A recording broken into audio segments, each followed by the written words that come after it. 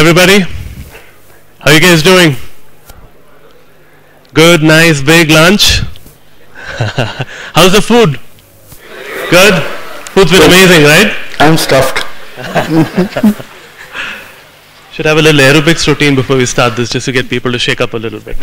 Where is Harris? People who saw him dance yesterday would vouch for that. Yeah. So he's coming, good. So just a quick poll here. How many people here have heard of or are familiar with Flask, Django, web.py? Excellent. This is great. So we've got a large group here of people who are into web. So hopefully we'll have a very exciting discussion here, passionate discussion. One thing I want to mention is, since we only have 45 minutes, we've also blocked out time in the open space on the first floor for 4 to 5. So after we finish this discussion, we'll still have time in the open space to sort of dig into more details or even talk about other frameworks and anything else that we'd like to cover off, which may not happen in this 45 minutes. So let's just give it another minute. It's almost 2, and then we'll get started.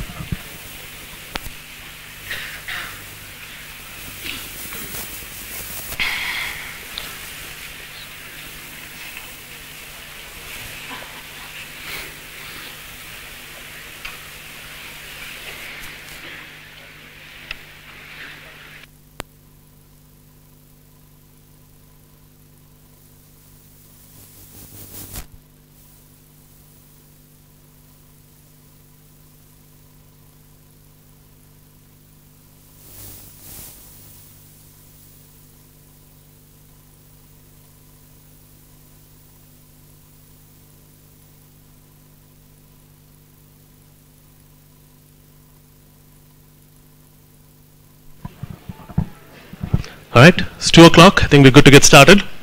So guys, let me quickly give you a bit of background about this panel. Last year I gave a talk on Flask. Arun out here gave a talk on Django. We both had a number of questions around Flask and Django and choosing the frameworks and choices. And we thought it'd be interesting to have a healthy debate discussing a few of these frameworks and to understand some of the different trade-offs that are involved. Now, many of us are passionate about these frameworks in different ways. Although ultimately a tool is a tool, it's good to understand the nuances a little better. So we have structured this discussion in a debate format.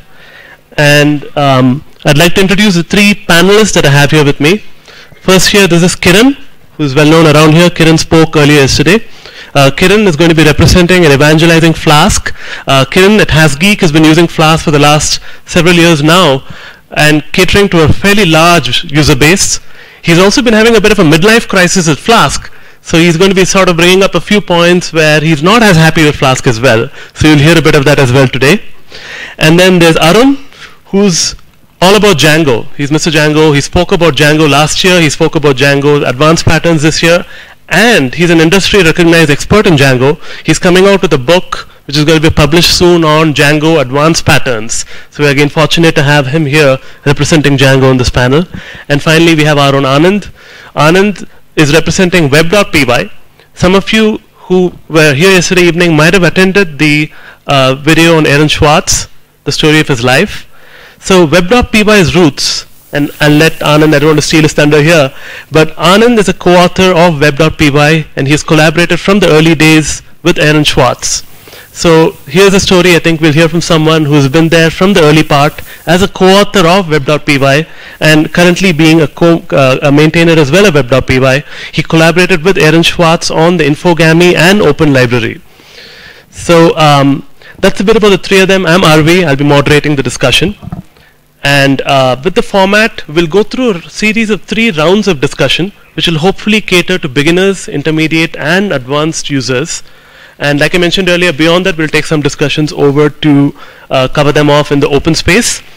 So 3 frameworks, 3 evangelists, 3 rounds of debate, and we'll accommodate time for about 3 audience questions, maybe a little more time permitting. And I'd encourage you, if possible, to send in questions via the #PyConIndia Twitter hashtag, if you can. If not, there's Grace and Konarak. The 2 of them here have coordinated to set up paper slips over here. I think there's some paper slips here, and Grace, are there, where else are they kept? All the paper slips are kept here.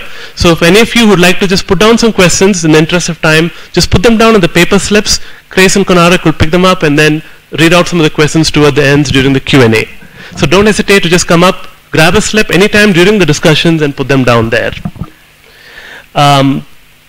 So with that, and just one last little thing, we're going to do a round of voting at the end, just a little fun session of voting via Missed-Call voting app. You'll see a bit more of that at the end. So the first round of discussion is going to be around this question that I often hear from beginners, which is, I'm a beginner, which framework should I start off with? Which framework should I pick to start off my project? I have a new project or a new thing that I'm trying to take up. Which one should I choose? So I'm going to start off here by asking Anand, why would you endorse web.py as being the framework that someone should choose for starting off if they're building a new app? Can I ask you? Okay. Yeah, I think web.py is good for beginners because it's the learning curve is very simple. It's very it's not difficult to learn web.py. So web.py is a simple Python library. I would say any micro framework is good for beginners. Okay, so and I think web.py is pretty good because you can also develop database applications pretty easily using web.py. So Kiran, we hear the same answer that Anand just told us about web.py, about Flask all the time. Yes. So what's the difference here? Both of them are fairly good to start with. I would put Flask as slightly better than web.py for this, although this may have changed recently. Earlier, web.py would be much easier to work with. You simply import web, and then you declare your routes, and you declare your functions, and you're pretty much done. Now, I've had concerns with that approach because it basically treats the web module as a global for the application. I believe that's been fixed. It's you now create an application context, which is also what you do with Flask. The thing that I think Flask has slightly better going for it to start with is a decorator-based approach to declaring routes. In WebPy, you create an array of your routes and the regexes that handle these routes and so on. And that can be a little confusing once you go beyond the 3 or 4 that the example gives you. The point you get to the 5th or 6th one, it's a little unclear how you're supposed to be doing this. Flask, wisely enough, does not use regexes for routings. It basically uses slash separators, so it's able to actually sort them no matter what order you declare them in. It'll internally sort them to find the appropriate order. And so Anand, what do you have to say to this? So I think when you look at WebPy, you understand what's going on completely. Okay, but with Flask, decorators people kind of get confused, especially for beginners. They see that like some kind of magic. You just have to put that and it works. Okay, that's something I really don't like very much about that. Okay, and I really like decorators and how they're being used. It's a very nice API, but especially for beginners, it's a bit confusing. Although I would say that for beginners, lots of things tend to be confusing.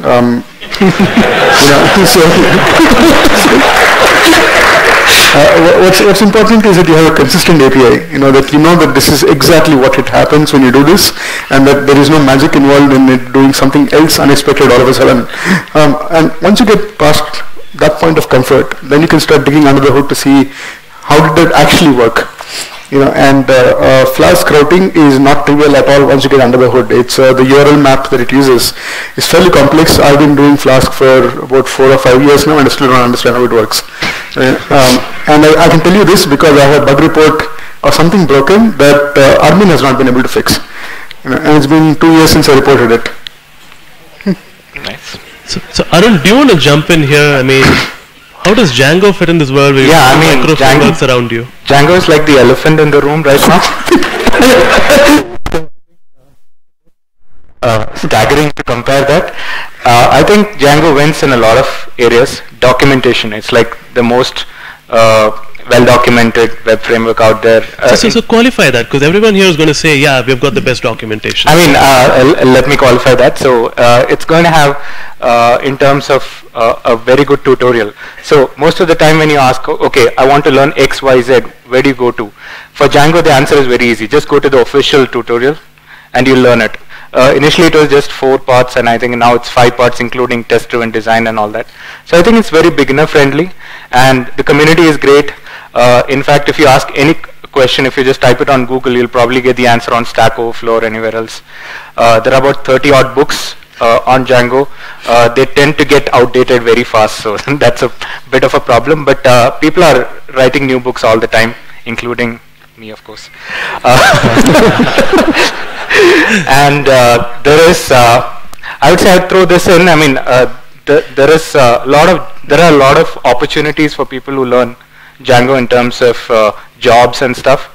That has been increasing over the years, and I think there is a clear trend for greater and greater jobs. So if you're a beginner and you want to focus on something, probably that's one criteria you can think about. Yeah. It's interesting. Someone on Twitter, Arunatma, has said, same site goal by Kiran and debate, goal for web.py. So any comments that you want to quickly chime in on with respect to Django? Please repeat the question. Someone on Twitter, Arunatma, has said, same site goal by Kiran and debate, goal for web.py. Oh yeah, he basically means that I'm bitching about Flask already. There's plenty of bitching about Flask coming up. Okay, so I would like to add one thing as well. It's back in 2006 or 2007. I was really desperately looking to learn web frame programming. Hold it vertical. Using Python. Okay, so I went and attended a training session on Zope and Plone, and I sat through 3 days and I couldn't get anything out of it. Okay. I can understand. And then I looked at what else I can do. When I looked at Django, I started trying to learn Django. I mean, it takes so long time to actually get started on something. Okay. And it was that time when Aaron George released web.py, and I tried writing a program and said, that's so simple to use. Okay. That's how I got hooked in web.py. Great. So what do you guys think? Little confused? Well, it felt like they were saying the same things on a few points but differing a little on different points, right? But so let's just step on a little more and see how things get a little more interesting for people who have been using some of these frameworks for a little bit. Your code base evolved, it's kind of nice, you've got a small micro framework, things get harder, and things are not opinionated, it gets a little more complex. So let's say it's someone who's built slightly complex sites or backends, right? And they want to know, how do you architect and design your apps as they get more complex? And why is your framework best suited for someone whose app is either gaining complexity or someone who's trying to build a new app which is slightly complex? And I'm going to start here with Kiran. Okay, so one of the things that Flask acquired slightly more recently is this concept called a blueprint, where you separate out part of your functionality into something that's not quite an app but behaves a lot like an app. And you can plug it into an app and you can reuse it across modules and so on. I've been using that quite a bit to restructure a lot of my apps into multi-component pieces, where you can optionally turn off a component that you don't want at runtime, and just say, just don't import that if you don't want it. So if you guys have been looking at the last user code since yesterday's talk, it's basically built as a collection of 3 blueprints. I like the approach. It makes it really easy to modularize your code. And the other thing is that Flask is fairly hands-off when it comes to telling you how to structure your code. So you evolve your own conventions after a while. I have now a skeleton that I use across all my projects, and that's something that is a skeleton I've evolved after realizing that this works for me and for the kind of apps that I write. But this is not a skeleton that Flask gives you. It's not like Django where you make a project and the project then has an outline ready-made for you. In this case, you do it yourself, and you get all the flexibility you want when you're doing something like this. Yeah, regarding blueprints, we have been having that in Django for a couple of years now, so we call it apps. So I'm glad that the Flask is catching up. And to the second point, I'd like to say that it's good that you have evolved your own style, but how about handing it over to another developer? I mean, when it comes to Django projects, it's very easy to find out. For example, there is an exception at accounts.views.something, and immediately a Django developer understands that, okay, accounts is the app, views is the model view controller view, and there is no need to really explain what it is. So when you roll your own, that comes with the problems of understanding what your design decisions were. Yes, and when somebody rolls it for you, then you have no control over it, and that's even more problematic. Okay. No, I think that's a trade-off we are talking about here. So when you start a Django project, it's already built for scale. So it's like you're already talking about models being separated from views, being separated from templates. I mean, I built a Twitter clone in Bottle, And I thought it was great until I started writing hundreds and hundreds of lines of code, and it's like a nightmare to organize it. But it's not really a problem when it comes to Django, because you know where things go. It's like a kitchen shelf where everything is neatly labeled, and you just have to put things in the right place. That's all you have to worry about. Alright, so Anand, do you want to throw the kitchen sink at this? Yeah. So WebPy is not a framework; it's a library. Okay, so it doesn't ask you how, it doesn't tell you how you should do things. Okay, it tells you these are the tools that you want to that you can use in writing a web application. Okay, so one thing about Django and also slightly Flask is the kind of there are ways of doing things.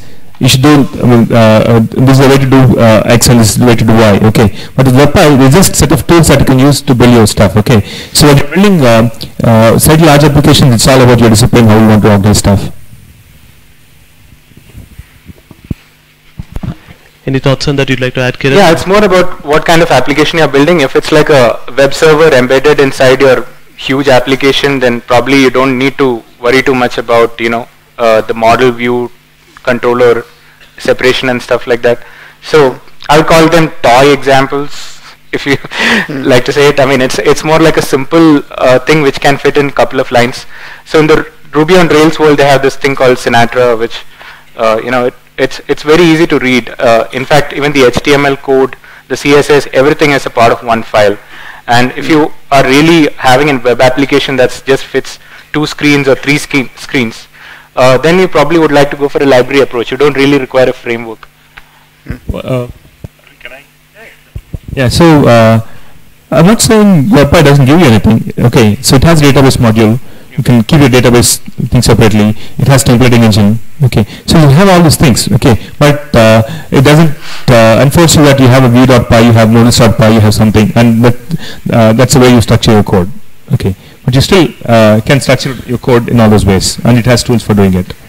And Anand, do you want to comment about ORMs? I think this is a very opinionated topic. Yeah. So I should go first before this.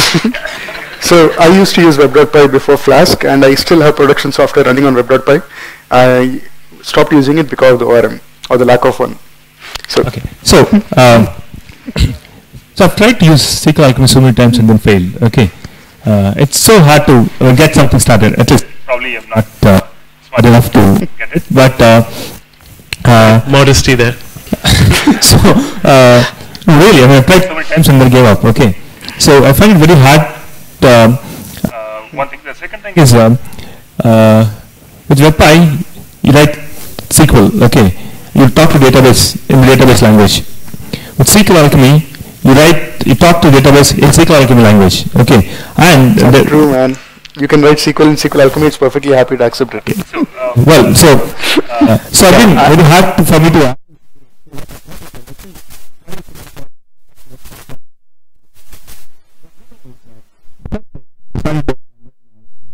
I upgraded the SQL Alchemy version and then started filing. Okay, because it's many-to-many mapping or something. They have changed something. Yeah.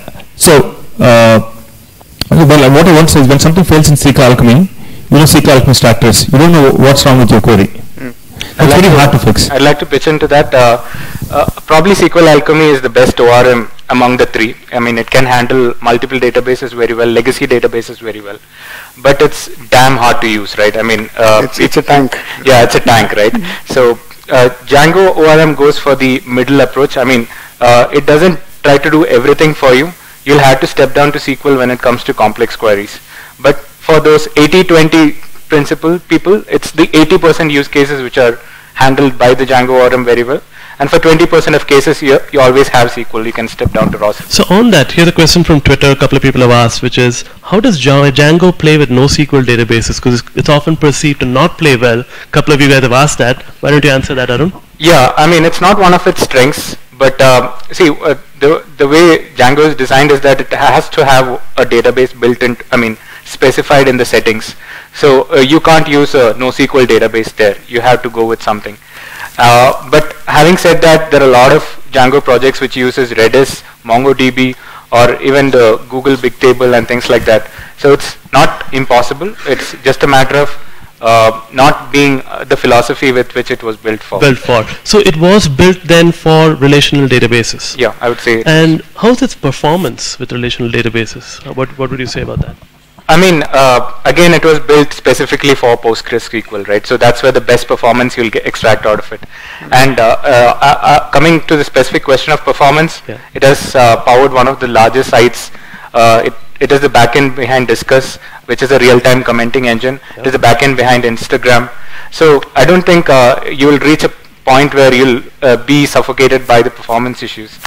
And do you guys want to chime in, Anand and Kiran, about performance of your I'm not sure that's entirely true, because Jacob Kaplan-Meier is known to use SQL Alchemy when Django ORM doesn't work for him. And he's the guy who created Django ORM, and he admits this publicly. Right. So if the creator of Django ORM says it's not good enough for him, it certainly is not good enough for the rest of the world. Come on. Well, I would say ORM is not good enough for anybody.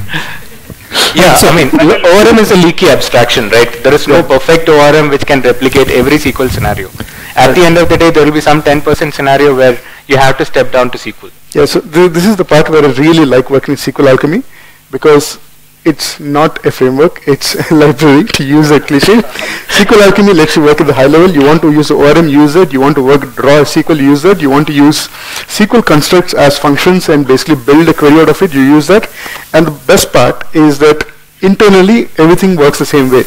If you talk to the high-level API, internally it talks to the low-level API. So you can bypass the high-level API, talk to the low-level API, and you get back a result object exactly as you would if you talk to the high-level API.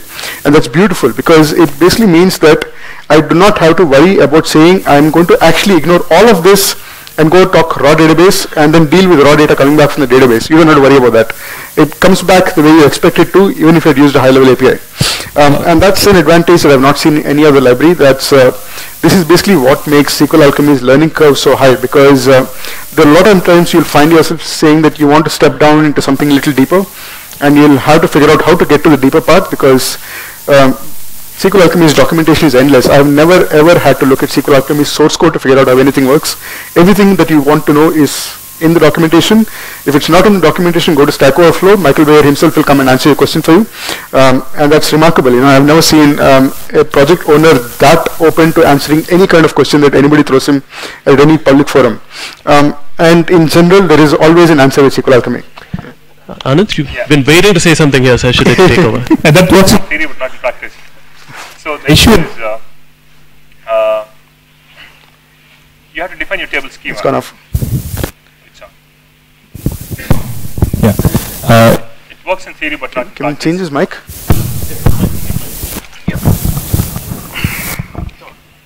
Yeah, I'm saying it works in theory but not in practice, because you have to define your table schema. So I recently started with the SQL Alchemy project and decided I want to add a JSON type. So since it loads, when you do select something on a table, it tries to get everything, okay? So it fails somewhere else because it doesn't know how to convert JSON to something else. You can fix the problem. So I'm saying you can fix it, okay? So the thing is, the problem is not with SQL. Okay, so I really want to fail. If I fail, I want to fail in SQL and I can fix my query. So okay. You can fix it as a part of the standard API, because this is one of the things that most people stumble upon the first time they use SQL Alchemy. If you do not want to load a column, you simply declare it. So that's what. Would you really say it's beginner friendly? I mean, it's not. It's most certainly not beginner friendly. That's for sure. So one problem with SQL Alchemy is it makes me feel stupid. Every time I get something, it makes me feel stupid because I get in some trouble or other every time. Also, have you ever tried caching SQL, work with caching in SQL Alchemy? Yeah. How hard it is? It's documented. See, it's again making me feel stupid. So I wrote a small caching library for an app that I built. Okay, it took me 40 lines of code. It cached everything, all the database results. Now I'm building the app again. I thought, let me try using Flask and SQL Alchemy. Okay. Now I have no clue how hard it's to build caching for it. So it's not obvious how to do this, because this is the part where you start to get intimately familiar with SQL Alchemy's internals. Mind you, without ever reading the SQL Alchemy source code. I've never done that. There was only one point where I had a moment of weakness and trying to figure out something that's not in the API, but I wanted to know how it works, so I went to look at the code, and I came away enlightened for that, and now I use that pattern in my code as well. But in general, I found an answer to any kind of problem I've ever had in SQL Alchemy by just looking at the documentation. It's all there. It's just so intense. It's like a book. Yeah, it is. Just to quickly move on to a couple of the questions that are coming on Twitter. A few people have asked about how your frameworks deal with enabling people to build REST-based backends. And yeah, why don't you jump in quickly? Yeah, I think Django REST framework is considered to be a gold standard when it comes to how well it models a problem domain, which is like models, and it maps very correctly to the API. So at the end of the day, we are all talking about SQL and all that, but I think we should talk about Pythonic code. And when it comes to Django, they are trying to create as simple Python objects as possible, I mean Python syntax as possible. There was a branch called removing the magic, in which they removed all the magic from Django. So I would consider Rails to have a lot of magic, but Django is very simple, straightforward Python code. If you create a Python class which declares declaratively specifies your database schema, you're good. You can actually create REST APIs out of it. You can create forms out of it. You can create generic views out of it. Great. So you're saying Django provides much better support for people building REST APIs. It's opinionated in some ways, but things are well documented. It's very Pythonic. Very Pythonic. The benevolent dictator of life has blessed Django. So among the web frameworks, I don't know if his opinion still holds good. He said about 3 years back that Django is the preferred, Guido prefers Django as the web framework. So Anand, what about web.py and REST? How is it? So, one of the testimonials of web.py is with Django, you write web application in Django. With web.py, you write in Python. Okay, so it doesn't come on your way. It's just a library. Just like you import any other Python library, you import OSS, you import web, and start working. Okay, it feels as natural as that. Yeah, but what about building larger applications? How does that scale? I think I've been building pretty large website to prepare. I don't think I have any issues in that sense. Okay. Because that is one thing I want to talk about in the first round. Like, there are a lot of beginners out there who think that it's great to learn a micro framework and start writing code and understand the entire flow. So I understand in Django, it's not very easy to understand where the flow of control flows, since it's spread out over a lot of files. But it actually helps you all the way till the end. Building a production site. For example, I have struggled a lot with SQL injection problems and all sorts of security problems because I didn't know what the hell I was doing when I was, simply getting user input and I was just trying to put it in a database by using SQL. But it so happens that doing that is a very, very bad thing. You should not use user input directly into your database or into your templates, so on and so forth. So all those good stuff is already baked inside. So you don't make those mistakes. So guys, tell me one thing. So with something like Django, which has been around for a while, appears to have a sizable community.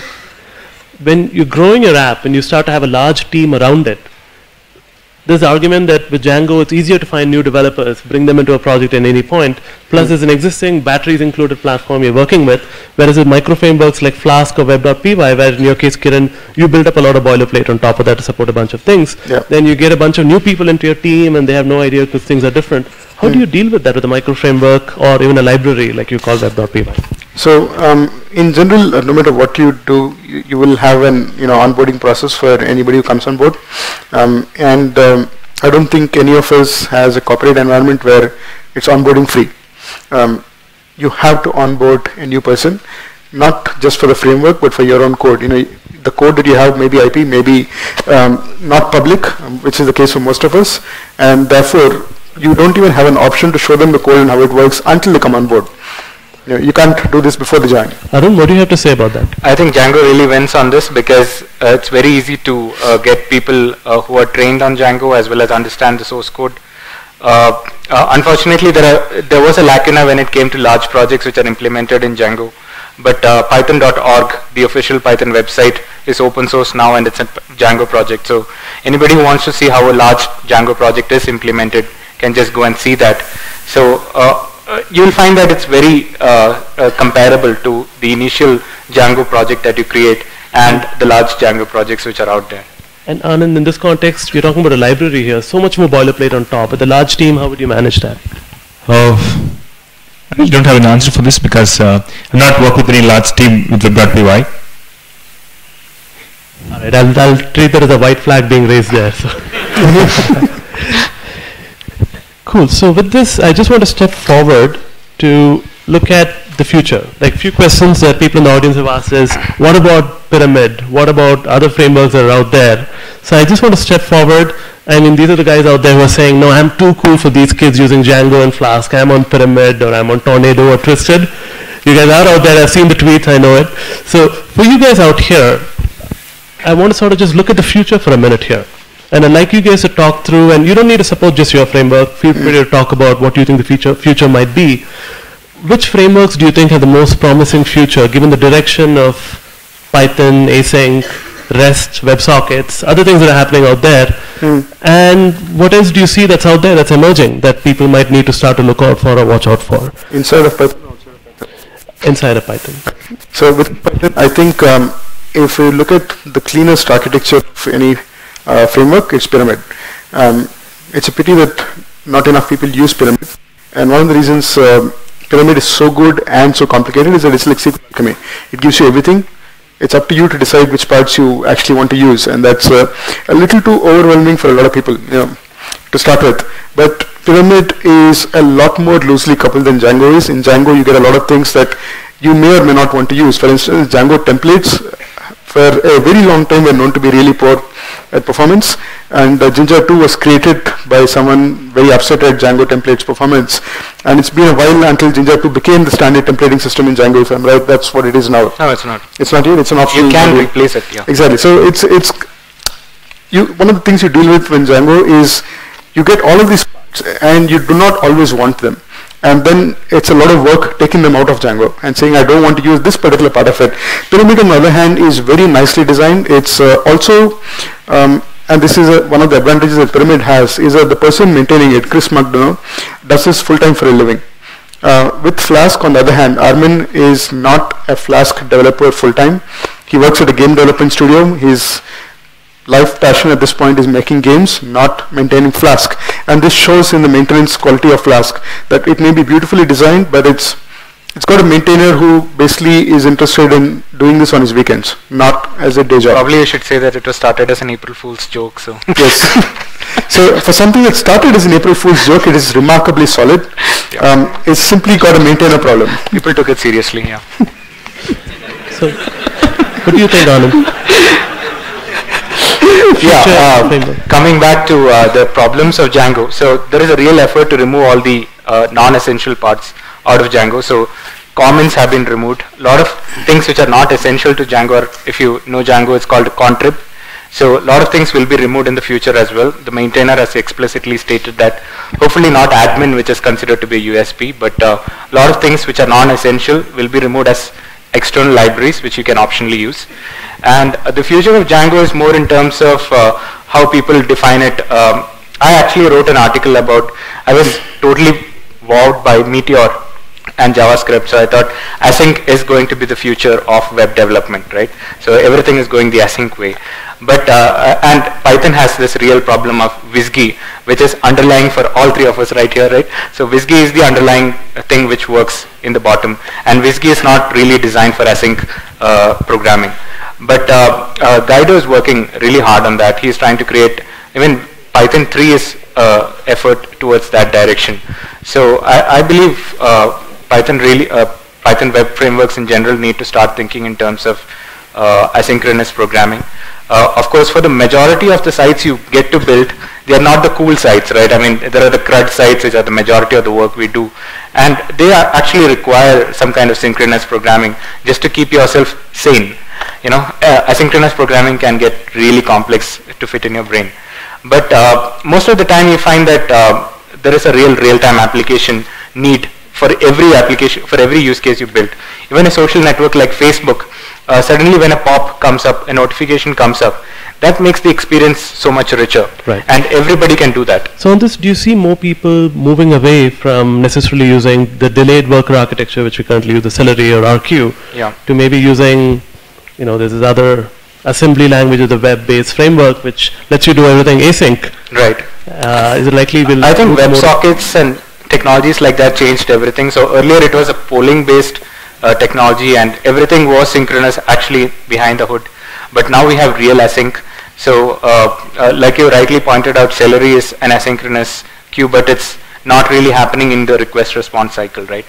So there needs to be a real rethink from ground up how we can handle the request response cycle bidirectionally, especially when it's coming back when you actually send something. Yeah, I'd actually be interested in seeing approaches like Celery and RQ given less priority than they have right now, because Celery and RQ can bring in their own idiosyncrasies to your project that can catch you by surprise, because you're not affected by them until you're in production, and then it becomes much harder to figure out what just happened and why did this thing stop working. It'll be nicer to have async within a request response cycle instead of pushing it outside, because that puts it in a place where it's much easier to debug when something goes wrong. And is it easier to debug? Because if you look at the other side of the world, outside of Python, where these guys are running these apps in that assembly language or the web thing, they constantly have to restart the servers because of all those issues they have running everything in the request cycle. Yeah, so I would say more than that, it's easier to put this into a development environment for the simple reason that I use RQ a lot, and to run one of my apps, I need to run at least 4 processes to deal with the various aspects of this process, and that just makes it harder for me to work, because I'm constantly tempted to say, if I need to fix something and I'm right now not in my development environment, then I'm going to not bother running all the 4 servers to make sure that the patch I made just works. I'm just going to assume that I know how to write without writing a typo and push it straight to production and let production deal with the breakdown. Basically too many moving parts. Too many moving parts, exactly. And occasionally production breaks down because I did make a mistake. So just one last question. If you guys had to place a bet on a framework for the future, which one would it be? It doesn't need to be any of the ones that you're endorsing. If you had to pick one, or is it something which you think has not yet emerged? So I'll let Anand go first. Anand? I don't think I have an opinion on that. So let Karen go on that. Sure. So I'm going to put this as a race between Pyramid and Flask. Flask wins because it has much cleaner documentation, much easier for anyone to figure out how to do things. Pyramid wins simply because it has better maintainers. How about you, Arun? I put it on Django, obviously, because not because I'm talking about it, but because of the community. Because if you look at what is the success behind Python, Python is by no means the best programming language in the world, but I believe it has one of the best programming language communities. Yeah. So I think that is the strength behind Django as well. So a lot of criticism, I didn't address that directly, is directed at what comes with Django. But Pyramid goes for the best of breeds approach, and Django comes with batteries included approach. Included as well. But it's not necessarily true, right? You can remove some of the batteries and put in whatever you like. It's incredibly flexible that way. In fact, at DjangoCon, they did that. So, Anand, you're about to add something? Yeah. So it's a nice thing that the good thing about Python is community, but also there's one more nice thing about Python is learning Python is very easy. And it's incremental. I mean, you can start learning at the basics, and then you can dive deep as long as you want. Okay, and I think that's true again with web.py, but not other frameworks. So it's pretty hard to get a grip of what actually happening inside with other frameworks. But WebPy is very simple to understand what's happening inside. And I have to just add in here that I ended up looking at some code, the code behind Python Express, which all you guys are familiar with. Anand is a vision, is an initiative which he's pushed along. I ended up looking at it to push a little. I sent in a pull request with a little fix. It took me very little time to figure out Anand's code using web.py and jump in there. So guys, impressed yet? Yes? No? Yeah? So ultimately, right, one thing we want to bring out here is the whole objective of this thing here is to show you that frameworks are ultimately a tool, and to bring out the nuances of the choices. And there's no right answer one way or the other. I do want to sort of open this out now, however, for audience voting. And these are the 3 numbers that you can call. And hopefully my network is going to hold out and we can see something live here. Hang on, sorry, just a second. Whoops, there you go. So I'll just read out the numbers as well, just so you guys can hear me. If it's Flask, call 080-3075-2691. Last digits 2692 for Django and 2693 for web.py. The phone will ring 3-4 times and it will hang up automatically. You will not be charged for this call. Okay? You're not going to be charged for the call. It's just a missed call. The phone will ring 3-4 times and then it will hang up automatically. I think we should clarify that just because you have already checked out something doesn't mean that you don't want to check it out again, right? I mean, just clarifying the question. Yeah, and I hope the networks. All right. Okay. So voting's done. We'll do one thing. I'll just quickly open up to Chris to bring up Q&A quickly. Meanwhile, you guys can continue to vote. Chris, do you want to just bring up questions meanwhile and I'll try to fix the network? No questions specifically? Cool. Yes. How do speeds and overheads compare for the three frameworks? The speed of rendering the Sure. Go ahead. Yeah, when you say speed rendering, definitely like Kiran said, there are certain template libraries which are faster than Django's default template library like Jinja. But at the end of the day, and when it comes to ORMs, it's usually Overheads. Yeah, I'm talking about the ORM overhead. So it's not necessarily a big overhead in that. But what is generally seen, or what we generally advise to people is the web framework overhead is very minimal. It's usually the I/O part which is more intensive. Every web application is more I/O intensive, and that's usually the slowest part. And the overhead that a framework gives is much minimal. That's why you can build large sites with a complete framework like Django. So to add to that point, I would say that the overheads you deal with are one, your ORM, how quickly can it load from the database, and this comes down to basically your database architecture. If the cleaner it is, the faster it's going to load. And sometimes a clean architecture in your database is not a clean URL, because I, for one, for instance, never export primary keys in the URLs, because I think primary keys are internal data that should never be put out in the public. But if you're having something else, then that something else has to be looked up in the database, and that could be an overhead. So there's a design problem that affects your overhead, one. Second, there's a security problem. You want to make sure this person is supposed to see what he's supposed to be seeing, or supposed to perform an action. Now, how you design your security architecture could be an overhead, and this is not a framework thing. Now, this comes down to how you want to do it. Okay? And the third thing is your template rendering language, in which case Flask clearly wins. It just got the better one. Yeah. It's a full URL. Mic's not on. Give it to me.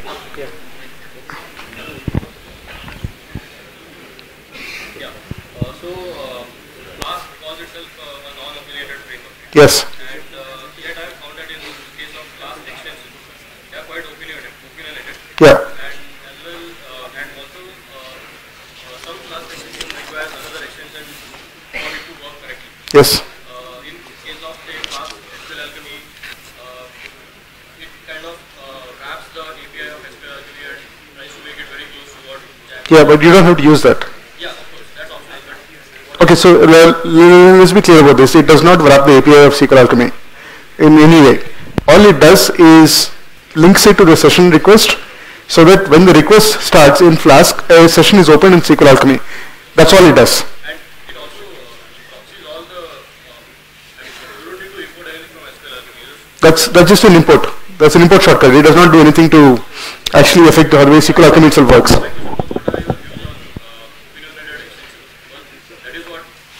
Yeah, so that extension does not bother me as much as something like the WT Forms extension does, which is not only opinionated, it also changes API without warning. Okay, so I've had enough pain with that I've stopped using that one. Okay, but the Flask SQL Alchemy, on the other hand, is very, very nice because it solves one very specific problem, which is opening a database connection when the request opens, closing it when the request closes, and nothing else. It gets out of the way for everything else. Okay, just moving on to the last couple of questions from Twitter. I've been able to, thank you guys for posting questions via Twitter. I think I was able to weave in most of those questions into the discussion, which is great. I'm just going to quickly cover off the results. Unfortunately, the net's down, but here are the final numbers that I have. We have, in third place is web.py with 13 votes, 1-3. So guys, please give a hand. 13 people going to try. So I'm sure you guys are waiting to know Flask versus Django.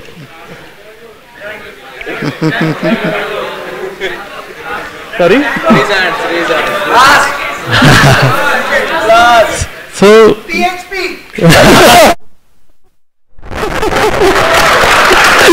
so maybe more. So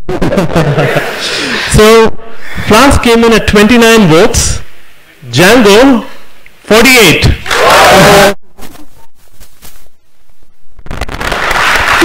So guys, just the last couple of questions. We've handled most of the questions that came in via Twitter. There's just a last few up here that I'm going to quickly bring up.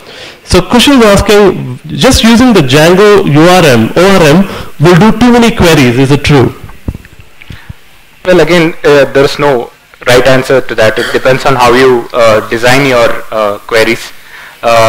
In case you find that you're resulting in too many queries, I didn't understand the question, because one function actually results in a one. Basically, when I'm using a normal, simple, just hello world kind of application or wiki, Right. I use the Django ORM Right. compared to SQL Alchemy.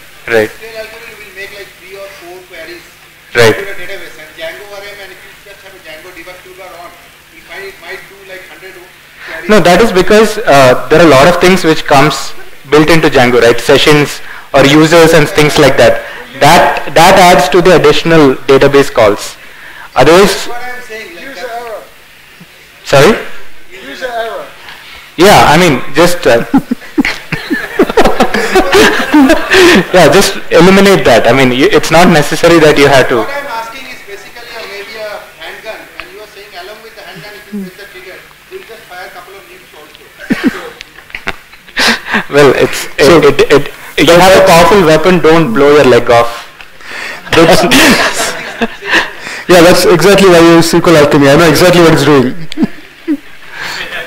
Another thing I would say, that's the reason why I use WebPy database, because exactly how many database calls making. Yeah. Okay. How many times are you going to do SQL injection attack checking in web.py? Because it's all the inputs that we passed to it. Guys, clearly these guys could go on and on, right?